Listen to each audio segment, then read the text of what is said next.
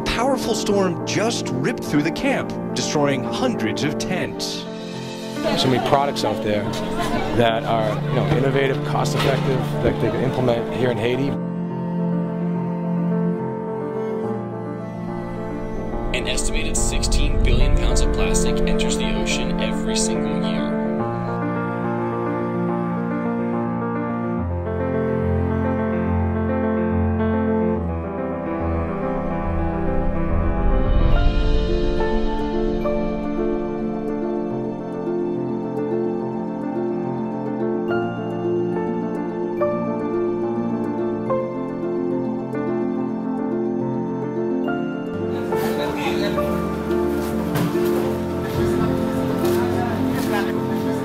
Implementing these not only as a housing solution, but facilities for medical, for schools, for offices for NGOs, you name it.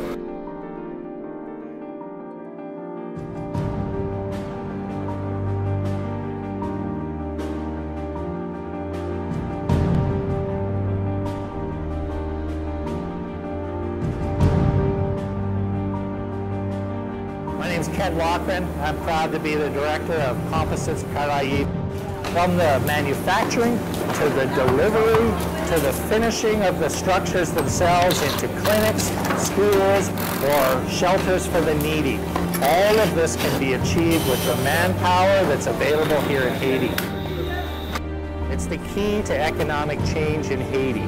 Technology transfer, putting people to work and creating an exportable product. This warehouse facility is our room to grow into. It's about 4 times the size of this exact spot.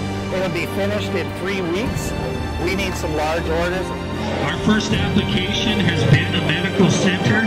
We intend also to move forward with completing small schools, satellite stations for police operations. Let's just bring our resources to the table and work together to come up with a model that we can use to duplicate and to expand on throughout Haiti.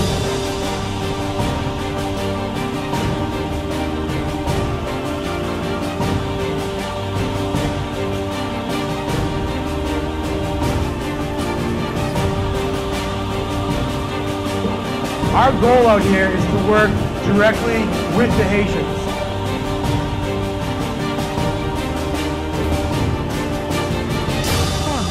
President Bill Clinton tours a camp for the homeless in Haiti. $10 billion just to provide the homeless with proper housing.